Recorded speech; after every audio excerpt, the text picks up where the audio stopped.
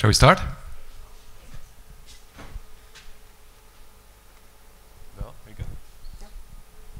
Okay, welcome to this session on residential learning and what we think is the future of Open edX. My name is Regis Bimo. I'm the creator of Tutor. I'm the VP of Engineering at Edley, and I'm a member of the Open edX Technical Oversight Committee. I'm a software engineer. This is the product track, so I'm mostly out of my depths. Luckily, I'm joined by Bilal. Awesome, thank you, Regis. I'm Friki Bilal, also from Edley. I'm the product director and also product core contributor for Open edX. So this is a presentation that is very close to our heart. I joined Edley very recently, and my job until then was really to make Open edX work better. Like, how do you install it? How do you deploy it? And shortly after I joined Edley, I was elected as a TOC member, and my vision shifted from how do we make Open edX work better to where do we want to lead Open edX. And this is what this presentation is about.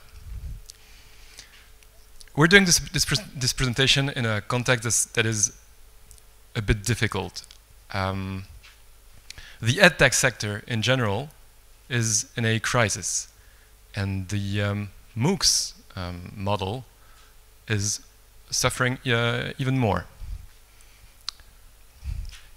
It turns out that humans, they don't want less interactions with their fellow humans, they want more. And this is, I guess, the #1 lesson that we learned from COVID.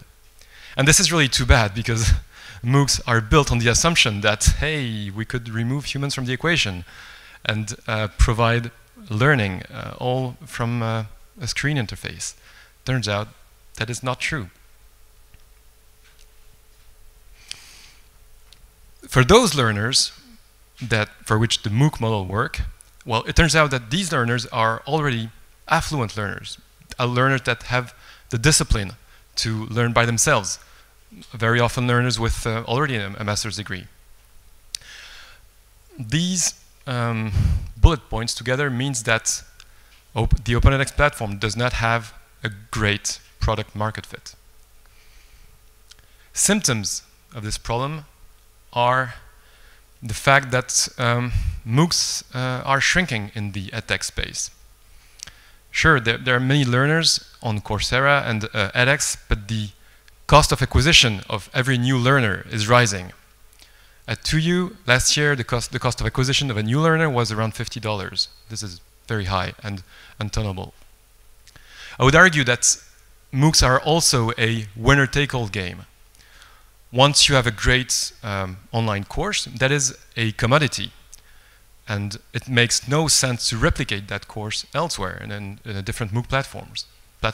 So that means that different Open edX platforms are competing with one another instead of leveraging our open ecosystem.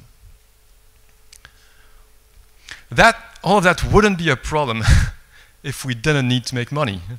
I mean, many open source projects are built around volunteer contributors that are not making a business out of it. But it turns out that the Open edX platform is large and complex, and we need many contributors to make changes to that platform. These contributors in the current ecosystem come from Open edX providers, companies that provide services built around Open edX in some form or another. So if we were just any other company, the solution to that problem would be to pivot. And we argue that this is the case here with Open edX. We think that Open edX should transition from a single model of open online learning to residential learning. So the key takeaway from this talk is that we argue that we should be transforming Open edX into a viable and appealing open source solution for residential learning. And I'm going to give the mic to Bilal in a minute now, and you're going to be making a very strong case for what we should be building and why. During all these explanations, I'd like you to remember to think of OpenEdX not as the OpenEdX that we know now, like edX platform and a couple of repositories, a couple of services. Maybe OpenEdX can be something more. Maybe it can be a new product separate from OpenEdX. Maybe it can be something that complements OpenEdX. Maybe it can be an additional layer on top of OpenEdX, and maybe on top of Moodle. All the content from these slides come from many conversations that have happened during the conference and way before the conference. There was another talk by Fox Pazienti at the beginning of this conference on residential learning. I know that you had many conversations with Jana and Ed about like how residential learning could have a strong impact on OpenEdX. So this does not come out of nowhere. So that being said, yeah, take it away. Amazing, thank you. So I just want to quickly share what you can expect from today's session. So we want to make a case for everything that we just shared, why we need to make this pivot and have focused on more than one area of online learning. We also want to figure out how to do that. So we're going to propose a framework for figuring out what the gaps are in relation to other platforms. And when we say other platforms, we're usually going to mean Instructure, Blackboard, Brightspace by D2L, or Moodle. And we're also going to provide specific areas of focus, both in terms of functionalities and also in terms of business model that can be addressed as part of this new strategy. And the outcome would be to provide a starting point for a strategic roadmap to help us start bridging those gaps. So we are very cognizant that whatever we're going to do is going to involve standing on shoulders of giants. So a lot of success has been accomplished by this community and by the organizations that are involved in this ecosystem. So obviously OpenEdX can be credited for being a pioneer in enabling delivery of massive open online courses. So there are a lot of platforms out there that help you launch a course, but being able to do that in a way that's specifically geared for launching and delivering MOOCs at scale, we can safely assume that OpenEdX is one of the pioneers in that. It's being used by prestigious and top-ranking universities around the world. It's being used for national scale deployments by a number of countries. And it's got a community that's robust, that's supporting different aspects of it, from user experience design to user research to marketing. And then, as we saw in the numbers shared by Juan on the first day of the conference, we see new organizations opting for OpenEdX every year. And how can we leverage all the different strengths, both of the community and the platform? So from the platform perspective, having a platform that's highly scalable can support large-scale instances and delivery of MOOCs for tens of millions of users. We also have the open source advantage. We have a more robust and comprehensive authoring tool in form of the OpenEdX Studio. Our analytics have come a long way in recent years, and so we can leverage that to make this shift. We're also getting better at interoperability, so the community has been doing a great job of identifying the opportunities there and building those plugins. And a lot of times that's happening for us at Edley is that whenever we're working with our partners and our customers, we're just building those plugins, and our priority is to find a way to do that in a more abstract way so that it could be applicable to other use cases. And then the global community of OpenEdX that's globally situated, it allows us access to diverse and global institutions around the world.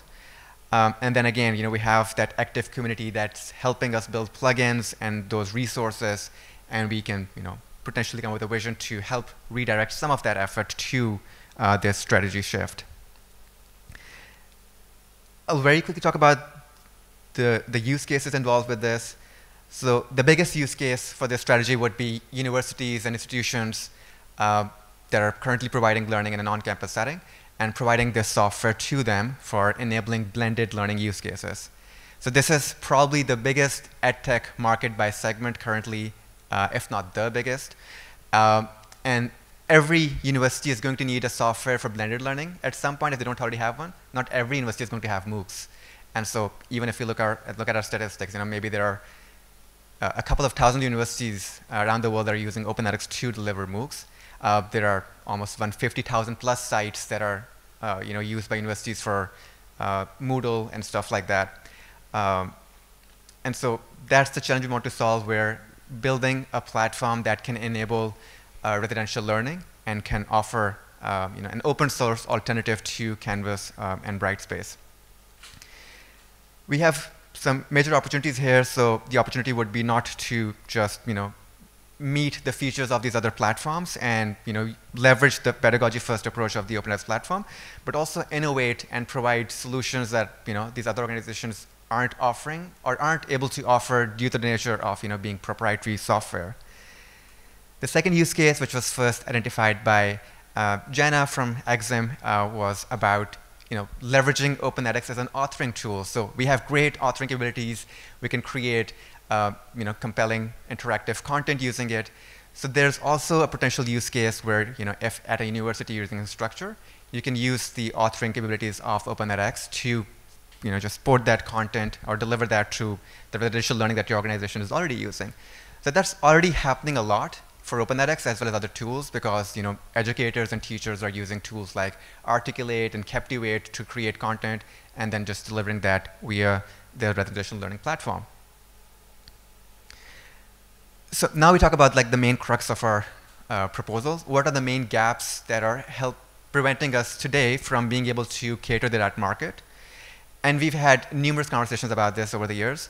One of the things that Regis and I wanted to do this year was to propose a framework for evaluating what those gaps are and also determining what the opportunities could be.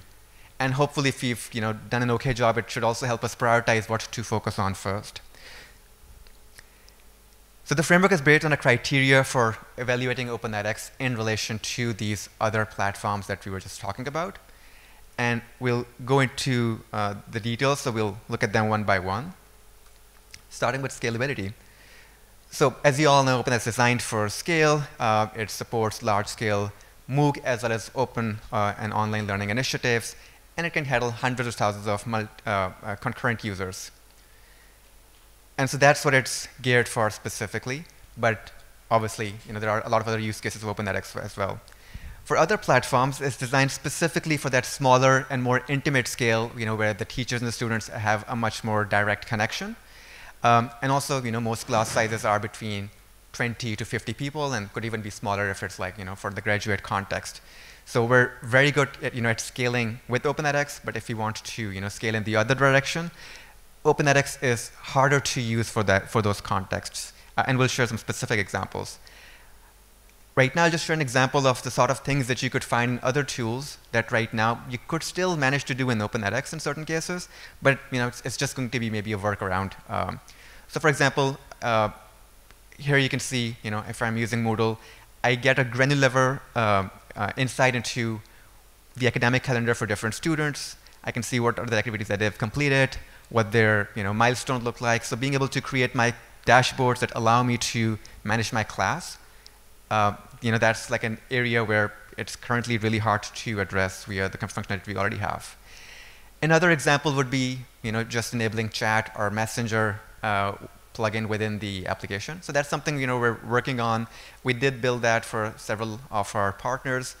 But being able to connect with students and also being able to link or reference, for example, specific resources and artifacts from within your learning experience, such as a handout or an assessment or your grade, and being able to link that in your conversation, it's a feature that's present at pretty much every residential learning platform that we've looked at.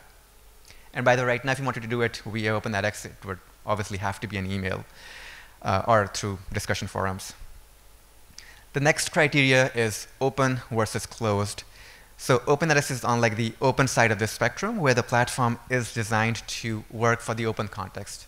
And again, there are a lot of use cases where it's being used in a closed setting, but the major way that the platform is set up, the user experiences, the functionality, the features, they're more catered to that area.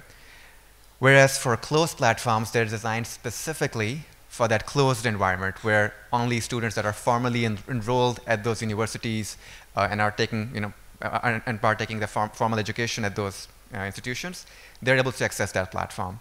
So that's like a major difference, and it manifests in different ways. One example, for example, could be the integration with the student information system that most universities are using, and even being able to define things like section, for example, or which area of the university they're going to be in. And even, for example, being able to define the roles of students in a classroom, being able to define who the TAs are, etc. The next area is administration and management.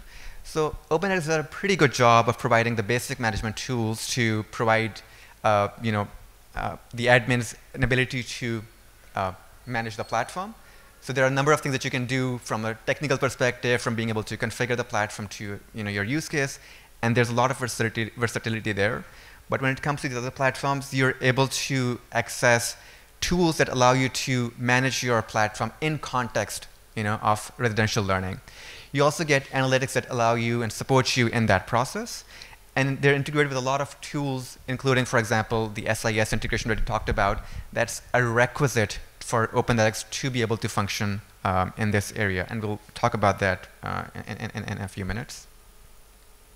So here's an example of being able to manage the administrative side of the platform from an educator's perspective, from the university admin's perspective, being able to define the roles of the students, the instructors, as well as the teacher assistants and all of that stuff. Being able to create cases, so they can be academic cases, they can be administrative cases. So for example, if you have a problem with your grade, or if you have an administrative problem enrolling in a certain course, or you want to drop a course and all those things, there's this administrative layer that would need to be part of the platform to be able to deliver learning in the residential learning context. The next spectrum is related to teachers' autonomy, and it might be one of the more important ones in our opinion. So the idea is that OpenEdX might be on the side where there's not enough teacher autonomy at an institution level. So you can create courses, and you have a lot of control over what that course looks like and what the structure and the content is going to include. And you can deliver that content mostly in an asynchronous and online format. Whereas for other platforms, you can manage the content, the courses, the classrooms, the learners, the academic calendar, and it's designed to facilitate interaction with students directly. And there are some examples of that. So for example, being able to create competencies and being able to map them, not just for your course, but across the academic career for the individual students or classes. So for example, if a competency that I'm measuring is certain skills related to algebra, I would be able to see that even beyond, let's say, like the grade the current student is in, and just get that information across their like history.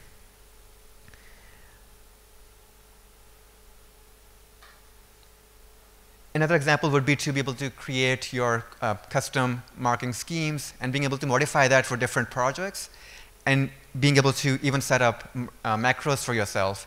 So there's a lot of capabilities in these other platforms that are designed specifically for the digital use case. That's an area where we are able to do that to a certain extent through OpenEdX, but there are certain limitations, and for a lot of things you kind of have to use workarounds or just do some custom development to enable that.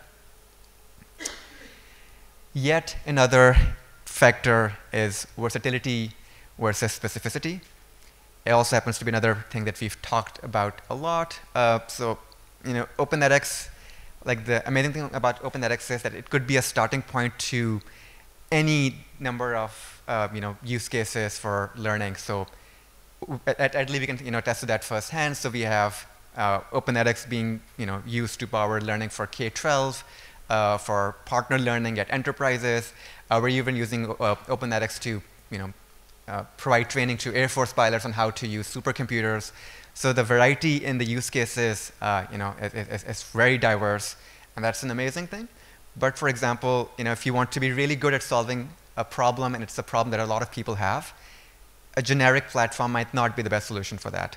So the other platforms that we've talked about, they're specifically designed for the use case of residential learning, and all the features and the way interaction design is set up for these platforms, how the assessment model works, they're all set up to provide support for synchronous and blended learning, which could be happening in form of blended learning, or it could be hybrid learning that a lot of institutions have. So an example would be to just look at the dashboards for some of these tools. So for example, if we look at Instructure's dashboard, you can see all the course that you're currently enrolled in, what their status is. You can access your academic calendar. You can access your grade book. You can see all of your pending assignments and tasks. You can also access your group calendars that you have with other students or with your teachers. And those are sort of things where you can see right away just like how these platforms are oriented to that specific problem, where it just makes them more specialized. And for Open edX to be able to address that, and if our starting point is a platform that's pretty generic, it's could look like a daunting process to start addressing some of these gaps if we decide to address this new market of users.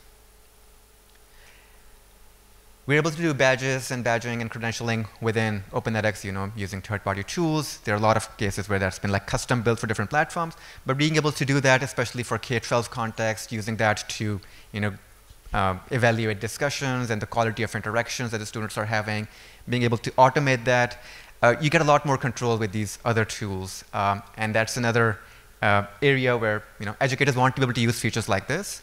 If they want to do that using Open edX, it's going to be a little bit harder compared to these other platforms. Another basic example would be just enabling roll calls. So in an on-campus setting, if you're using a software for blended learning, you need to be able to take a roll call. And it could look like a deceptively simple capability, just like seeing who's present and absent. But as you look into this a little bit further, it requires like a bunch of functionality and interaction design support to enable that effectively in a classroom setting.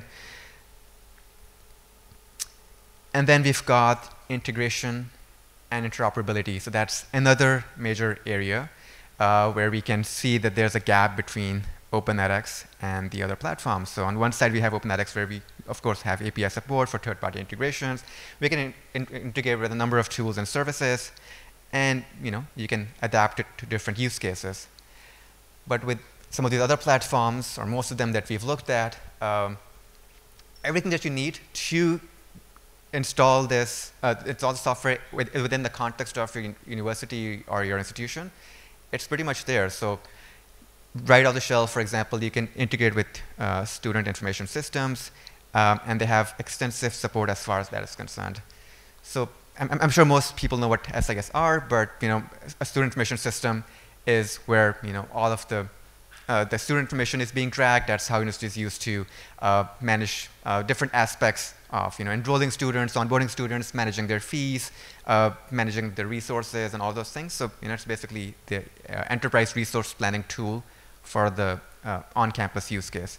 So these are some of the main platforms and that provide an SIS solution.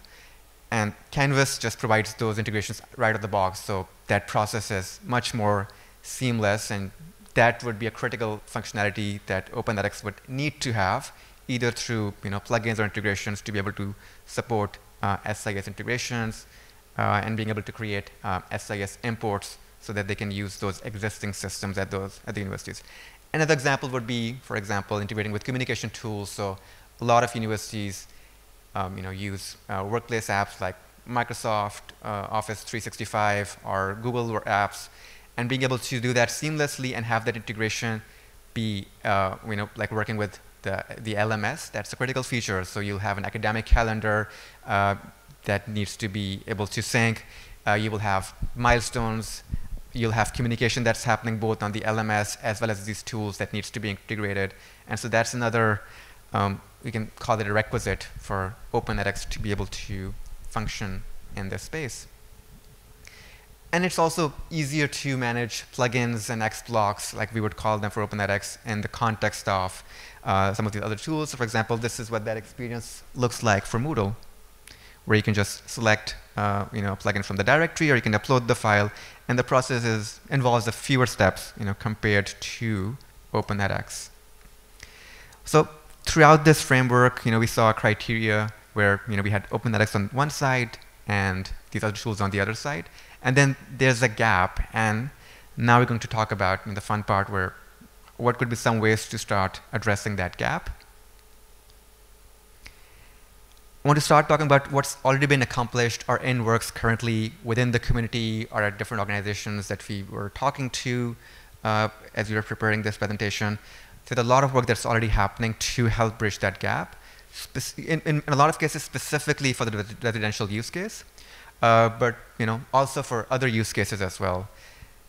So for example, there's work being done for credentials, as far as the teacher autonomy is concerned, being able to create children courses, to improve the specificity of the platform, being able to have graded discussions, and all of those things are examples of things where the work is happening to help bridge that gap for Open edX. And one thing that we've done is we've mapped all those features across these different criteria that we talked about. Another thing to consider, and this might be like the most critical perspective, is that of a university administrator or the procurement department that needs to make that decision about using Open edX for this use case. In most cases, they probably already have a software they're using, for example, Moodle or Instructure. And so what are the things that they would be considering? So as you might imagine, there's a lot of research that's been done in this area and figuring out what their top priorities are, how important all those things are to them. And so there are a lot of researches that you can find about what are the main considerations would be. And so we've ranked them in order. So like the most important thing that they would be looking for is, for example, if they're considering Open edX, does it have all these essential features and functionalities that we know we would need them? The next one is user experience and ease of use. So they want to be able to use the software, not just them, but also the educators, the teachers, the students. The integration and compatibility, does it work well with the systems that the university is already using? Security and compliance is another major factor. And then the cost, vendor evaluation, and the implementation model, how is it going to look like for them? Does it work with the IT systems and the procurement processes in place at those institutions? So this is a list of all of the features and functionality. I'm not going to call it an exhaustive list, but it's like a complete-ish list of things that the platforms we've talked about have in terms of things that users are currently using for the residential use case that we currently don't have in Open edX. And some we do, but they're not at a level where we could easily adapt them for the use case. So we've divided them by the admin role, the educator, and the student. And a lot of these things are going to have an overlap across all three users. So for example, if you have an academic calendar, the educator will need to have access to it, and they'll have their own interface for that. The student will have their own interface, and then the admin will be configuring that. So for a lot of these features, they're going to have multiple interfaces for different types of users. And next, I'll invite Regis to share more specifics about how we go about bridging that gap and building that strategic roadmap that we were talking about. Thank you. Yeah, so how do we get there? If there's one thing that we really don't want is for this talk to be only aspirational. We'd like to have some very concrete steps on how to get there. And so I want to leave some time for discussion, but I'd like to highlight some very concrete steps that we should be taking as a community. All the right components are already in place in the ecosystem to build the features that you've outlined, to improve the platform, and to market it to a new audience. I think that what is missing is really this willingness to go in this direction. We have the working groups that are really efficient at communicating.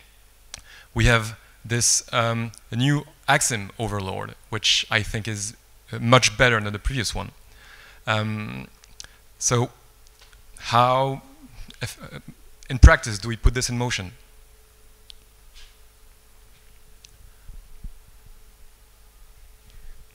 And sure, we could be waiting for Open edX to have a slimmer core, to have more extension points, and all the people that I know in the community are doing the right things for that. It's still a pretty big cargo to turn around. And I don't think that we have the time to wait for Open edX to have a slim core to start implementing all these things that Bilal has described. And even if we do, even if we eventually get to a very slim core that we can start extending, how do we foster the environment, like this ecosystem of contributors that will build these innovations. So unless, well, there's a risk that you might have the wrong impression. We are not trying to say that we should be building a new LMS, that we should be rewriting OpenEdX in a different programming language, that we should all jump ship and go to Moodle. This is not the case. We have an LMS. We know that building an LMS is difficult. If anything, we know that by now. So let's keep that. Let's leverage that. What should we be doing? Like, if we were just any other company, we should innovate. And how do we innovate?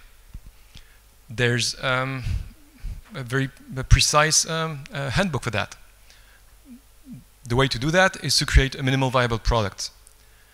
It takes little energy, little funding, though still a little.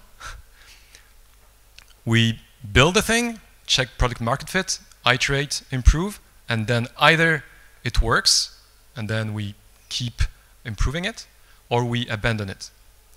And by the way, this is what happened with Tutor. It only took me like a couple of weeks to have a very good proof of concept of Tutor working. And then I knew that I had something on my hands that was really valuable. Then it was a lot of churn after that.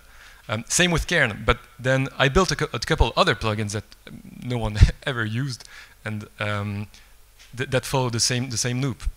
And we argue that we should be doing the same thing here in this ecosystem.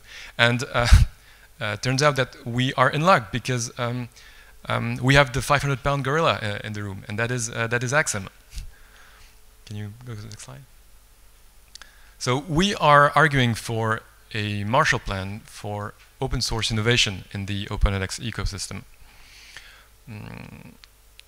Very concretely, Axum should put together requests for proposals for open source innovations in the edtech sector.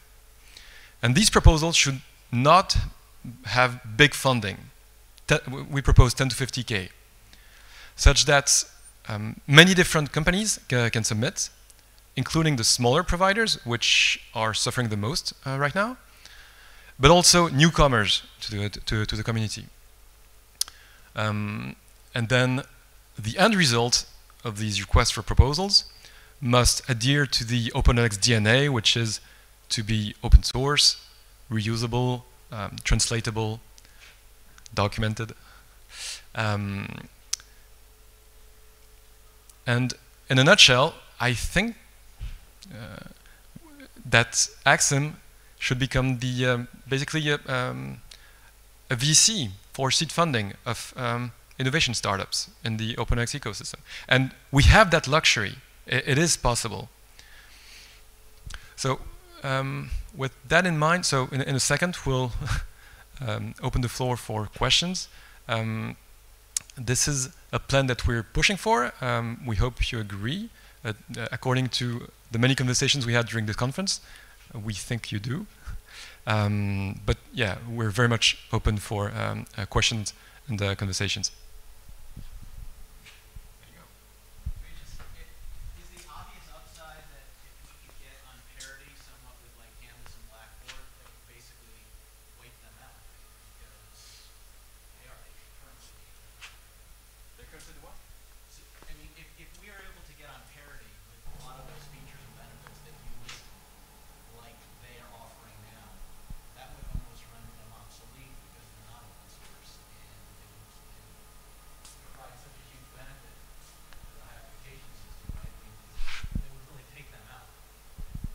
So the question is, would we be taking out Canvas and Moodle if we had feature parity?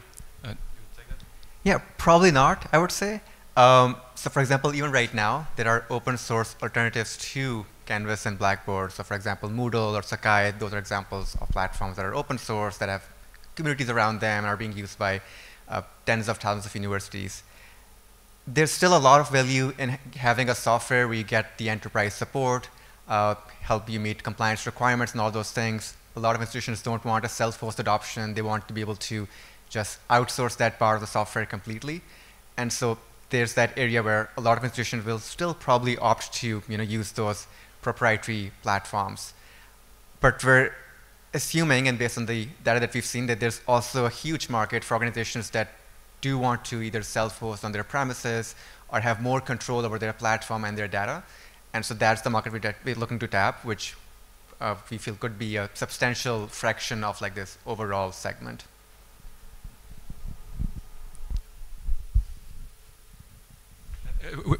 We don't want to reach, well, we're not arguing that we should be reaching for feature parity.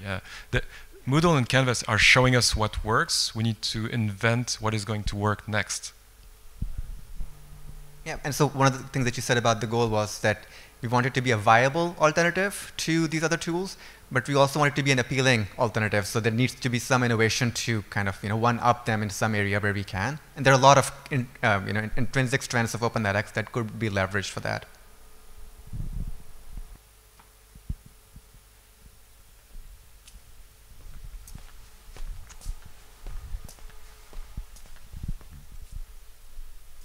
Thank you, Regis, and appreciate the inspiring presentation. And for those of you who don't know me, I'm Stephanie with Axum, and so I appreciate the invitation to have a dialogue about this. And certainly our team, meaning the full team of the open community, is really important to the direction. A couple comments. One is I really appreciate your focus on residential and campus as a way to frame the problem and starting to think about what does more human connection mean. And I would suggest to go even deeper, like double or triple click on that, because it's not really just on campus. I think there is evidence that hybrid blended learning leads to not just better access, but better persistence, better completion, and maybe even better prospects for economic mobility for students. And so I suggest we really, Axum's name is Access and Impact. We need to lean in harder on the impact and say, what problem are we solving for whom, and how are we really thinking about the future that we're defining? And so it might start with residential and campus, but the fact is that there's some balance between what people are going to do online, synchronously, asynchronously, where you have internet access, where you don't, where you have mobile, you don't. And so really understanding what problem you're solving, and then start taking the numbers and putting it against that. So Professor Jansen this morning spoke about his completion rates. Does anyone remember what his completion rates are here in South Africa? 23%. 23%. What do you think it is in the US for broad access institutions? I bet you Elizabeth knows. Oh, I thought you would know. So, because ASU does a good job at doing better than the average. So if you, it's less than 50%. If you're low income, first gen, a person of color, some otherwise marginalized background, underserved background, it's more like 23%. And those numbers hold up around the world. They hold up in the Philippines, they hold up in a lot of places. So there's the opportunity to fill that gap. Why are not more students completing? When we're putting our exciting numbers up, we should put not only how many people do we have enrolled, but how many people are completing and why. And let's use the data to figure out what works, what doesn't work, and whether or not they have, it leads to better livelihoods. So that's my first thing. Let's get more precise on the problem, and then how to use data to then figure out what impact looks like. I think that is the edge of the competitive advantage. And so then we're out of feature function comparisons and saying, what problem are we solving and how can we do better, because we're an open source community. So I think that's sort of the first sort of challenge and opportunity. I think the second one is what you said too about how do we tap the community. I'm just so inspired by how many people really care deeply about providing a better education globally. It's an aspiring ideal and vision, and edX only got us so far because it was people who already had degrees and who and most of us who did take courses and didn't have degrees, we didn't finish either, by the way. It's hard to do when you have other things going on. So how do we tap the community with all of the commitment to actually sign up for those plugins to SISs, because that's going to have to happen. Well, how does it coexist with Canvas? People aren't going to jettison Canvas because it's hard to take an installed product. And so how do we mobilize the community to do more of that? Because it takes more than our small and mighty team. And it should, because that's how we're going to actually proliferate more broadly. So those are a couple things that I think we can go deeper on. And then how do we third spur innovation? I love that. We need to be on the cutting edge, bleeding edge, somewhere there, because that's actually going to take us further, especially where technology can help make things more effective. Like I was just in the IBM SkillsNet presentation. I mean, how do you use AI to do more with less? And I think that idea of ingenuity to do more with less, it will help us reach more learners. So those are a few thoughts or comments. And, you know, I think all of us together, the 800-pound gorilla, is not just Axum. And what we hope to do is catalyze a community that really drives impact. And happy to take any thoughts or questions. Thank you so much for that. Yeah, if anything, I would like to also improve the human-to-human interactions. If only that, then it could be a success. And I agree that we have all the right puzzle pieces in place. We just need to glue them together. Yeah.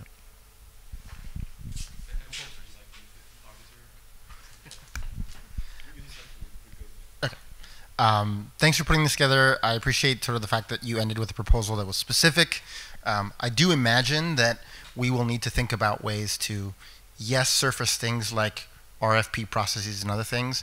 I suspect there's enough topics that we need to cover that even with the modest budget, that probably won't scale. So we will need to think as a community about other ways to crowdsource funding, group projects together, get people interested. Things we've talked about for a long time, but are in practice very difficult to achieve.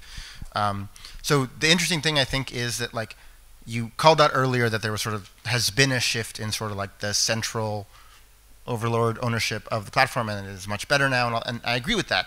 The interesting thing about this, though, with like the RFP process is there is also a question about like how do we decide what things become RFP investment areas and what are those themes, whether it's, you know, let's double triple down on residential or it's other things. Like that is an open question, but I do think we need something here, because a chronic problem is that in the flexibility and configuration that we highlight as a strength of the platform means, I don't know, we've got 7 video X blocks.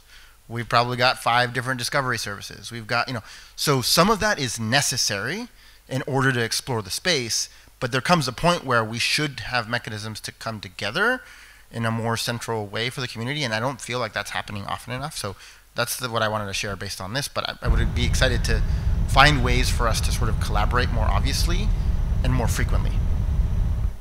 Just a quick remark I have about that is that we have a product review process now, and maybe the next iteration of that process could be to help us figure out what opportunities are ripe for the RFP process, for example. Hey, so first of all, I would much rather think of ourselves as stewards at Axum rather than overlords. But in any case, with this, you know, you said that you don't want to create a new LMS. Totally support that. And you also showed a UX experience that is vastly different for, like, optimized for the particular use case of residential. So I'm curious, like, how you see us kind of straddling the line in terms of, you know, whether there are different flavors that are enabled, whether this is like, you know, whether we have one unified interface that manages to stretch both ways. Like, what sort of are your thoughts on that? Yeah, so one of the things that I remember Jenna presented at the 2022 conference was the product manifesto. And one of the things there was to have like that simplified and streamlined core, and then have these different flavors that are catered towards specific markets. So for example, even if you look at Moodle, it's an open source platform designed specifically for on-campus and K-12 context, for example. And now it's extended to other use cases as well. So for example, you could look at something like Totara, which is also based on Moodle, but designed specifically for the LXP use case and for corporate learning. So maybe that's the way to go.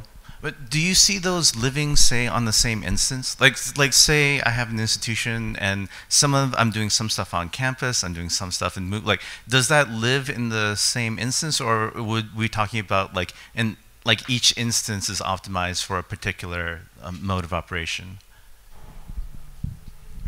There's no one-size-fits-all answer. I'm definitely not a product person, so I wouldn't be in a very good position to answer that. But I feel like many of the features that were described there would benefit from running outside of edX platform. I mean, outside of OpenEdX as we know it today, and maybe connect to OpenEdX optionally, like separately. Maybe they would share the same theme, but people who run, I don't know, a roll call piece of software don't really have to know that it's connected to Open edX. And it's really, yeah, this is what I was alluding to when I was saying, okay, maybe we can build stuff inside Open edX, maybe we can build stuff next to Open edX, maybe we can build stuff completely separate of Open edX, maybe on top. And this is why we need calls for proposals. There will be many more great ideas coming up from the community, especially if there's funding behind it, than I could give you right now standing on my feet here. So. Okay, great. Thank you very much.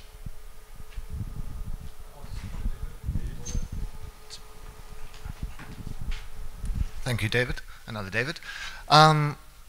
So I'd like to focus in on the last statement where you say we need Axum to be the Y Combinator of open source edtech. As someone who's recently gone from venture capital-backed startups to positive impact ventures, I think the one thing about Y Combinator is it relies on this sort of thesis of the unicorn.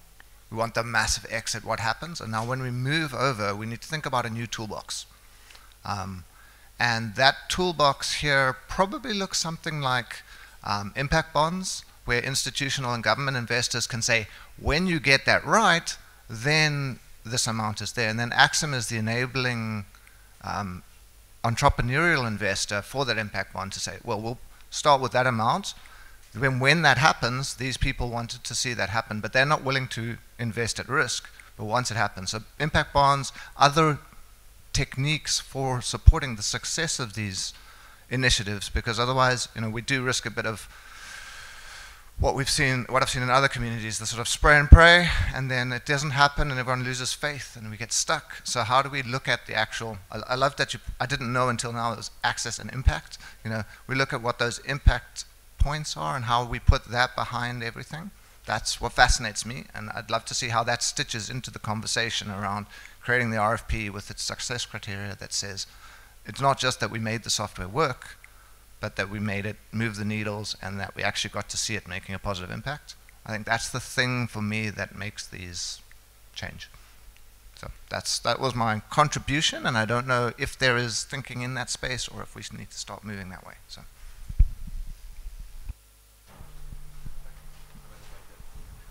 Yeah, that's a great point. I think having a holistic approach towards the roadmap that just doesn't cover the product, but is also targeting impact outcomes, I think being able to build that holistic roadmap and the framework to support that would be a good starting point. Happy to help. Maybe the Y Combinator comparison was not fully adequate. I think we have a truly unique situation on our hands where we have a foundation that has a lot of money to do good. And so it doesn't need a unicorn. I mean, a unicorn would be nice. But yeah, we need to invent a new model here.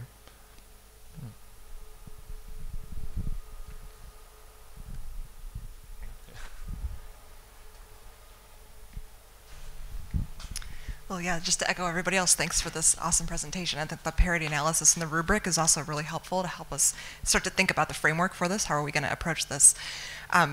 This is admittedly more of a US-focused statement, but I went to a conference last year called EDUCAUSE, which is one of the biggest education technology, actually the biggest education technology conference here in the States. It's pretty US-focused, but it's like thousands and thousands of people. The exhibit hall is massive. And I was prepared for this, but I wasn't quite prepared for the extent of it, of how entrenched Canvas is in the higher ed space, to the point where it's like a monopoly in a lot of ways at this point, at least in the States. This may not be true globally, but I was surprised by this to a certain degree, not surprised to another degree. They have a massive sales and marketing arm. They've got customer support that is available 24/7. And I think you're right, Blalik, we'll probably never be able to totally replace that, and that's probably not the right goal for us. I know early on we had a couple of conversations in the temporary campus working group that we had around, like, what is our strategy in this space? Is it simply parity? Is it to leapfrog? And I would encourage you to kind of bring that conversation back into the space as well. Parity is going to be important to a certain degree, just to enable to compete like at all in the space. We're going to have to like have the right sets of features that are going to enable just basic accomplishment of the things that need to be done. But I don't like we're not gonna win, right? This is not like a competitive space where we're likely to ever take over the Canvas offerings, right? And I don't think that we should personally. So I guess the bigger question is, how do we leapfrog in this space? And instead of thinking about, like, not just thinking about parity, but how do we leverage our strengths as a platform and occupy parts of this market where Canvas is never going to go because they're too, you know, if we're a big Titanic ship, they are 12 Titanic ships, right? Like they're never going to innovate and create. And so how can we look at, you know, meeting parity, yes, but also leapfrogging beyond that? Just as a kind of a frame of reference for thinking about like the value proposition of this product. Yeah, absolutely. And I think I was building on that as well, that infographic that you made as well about, you know, parity and then leapfrogging into something that's more innovative. And we tried to cover that in our goal as well, where it's going to be viable, where it's, you know, going to meet all those points of parities. But it's also going to build on disparities where, you know, we build innovative solutions and leverage the pedagogy-first approach of the platform to kind of, you know, just stand out as well and not become part of a crowded market. I would also encourage, you know, everyone here to like check out, for example, how companies like Instructure, you know, have a sales strategy against open source solutions like Moodle, for example. So it's fun to read the kind of things that they would say, and, you know, basically the idea is must be dumb to go for an open source alternative to what we're offering, because, you know, you don't want to host it, you don't want to care about all these things, just leave it to us. And obviously we disagree, and so that's why we're here. It's very effective, though. I mean, in speaking with administrators at this conference, like they're very gun shy and very frightened, actually, of open source. Like they're you know, they're trying to reach things in a streamlined and effective way from their perspective, and that to them is more important than they may agree with the ethos of open source, but like in reality and in practice, they're very gun shy about it. So. Absolutely. Yeah. I saw, yeah, Peter. Hi.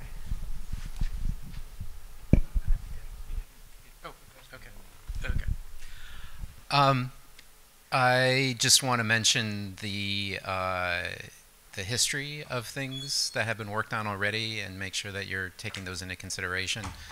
MIT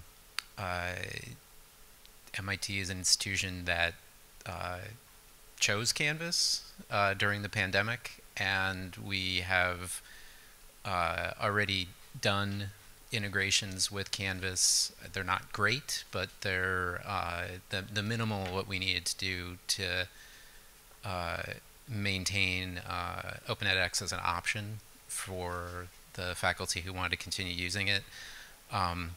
Harvard invested in some features too. I don't know if they still use them. And a lot of these things didn't fit into Open edX in a clear way at the time, so they're kind of those features that we don't talk about. They, you know, coming from campuses that have already invested in Canvas, it seems like an opportunity to think about how to work in an environment that has Canvas. And another thing to think about too, just the way MIT is, edX wasn't innovative enough and flexible enough, so new things were created. But those had to work with edX as well. So they're thinking about how those interaction points and integration points is still very important. And I'm speaking from the ones that I know well, but there are other institutions who did very ad hoc blended environments with edX. I think University of British Columbia comes to mind, I think was one of them. Trying to surface those experiences, I think, would be instructive. Yeah, I think that's very helpful context. So a lot of teams, like, you know, at Edley work with teams at MIT, so we have a lot of familiarity with MIT Residential and other platforms like that are being used in that residential learning context. We're also aware of other universities. For example, University of Queensland also has like a hodgepodge of like Blackboard and Open edX. And so that's something we've looked at as well in terms of, you know, what we're proposing as a strategy. So yeah, that's super helpful context that you just raised. Thank you. As you know, we have been driving a one-year project to try to add some on-campus features. Moving a university that already has an on-campus system is very difficult. First, you have to offer the same things that the teachers are used to use, because even with the change of version of an LMS, you're going to have a lot of people in the university telling you that this is worse, because they are used to the other thing. So you need a very, very big improvement in anything to move it. Or the institution feels that they are paying too much, or they are in Blackboard or whatever, and they are willing to change because it's outdated.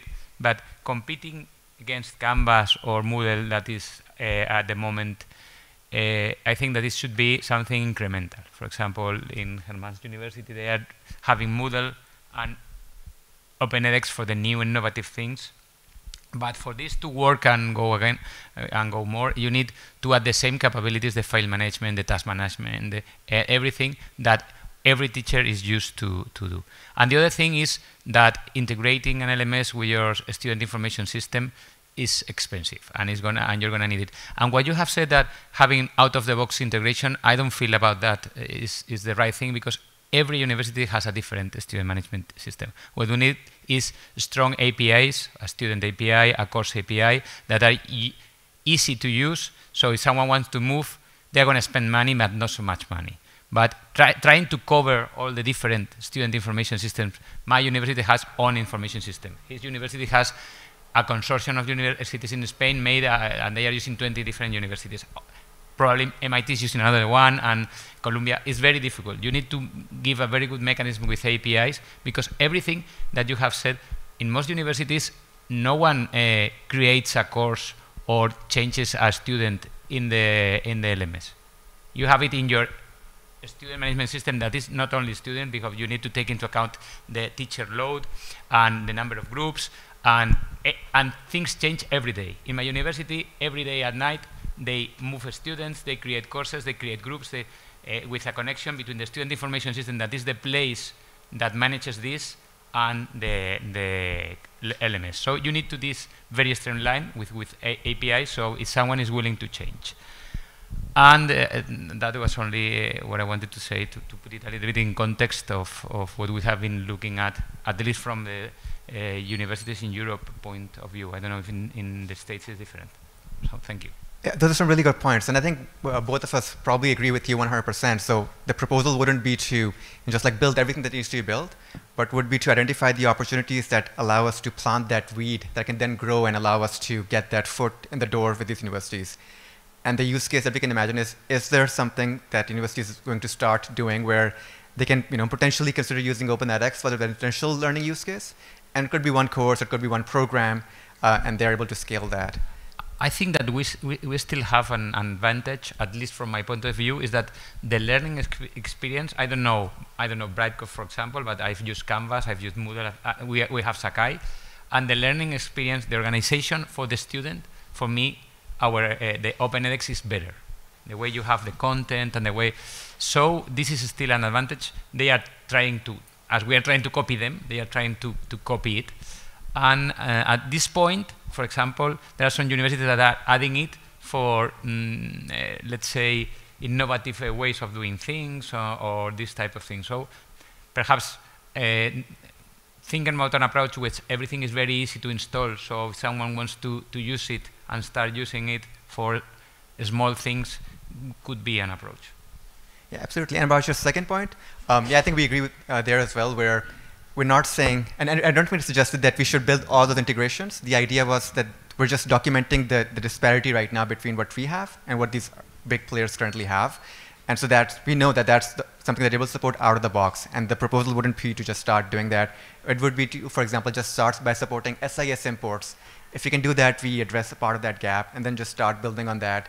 The community, I think, like they've done already, have like built integrations and plugins that allow us to kind of work with those SIS systems, and so just kind of evolving that effort into focusing more on the this like new strategy. So that probably would be our proposal, instead of like going through that list and saying how can we start building those integrations.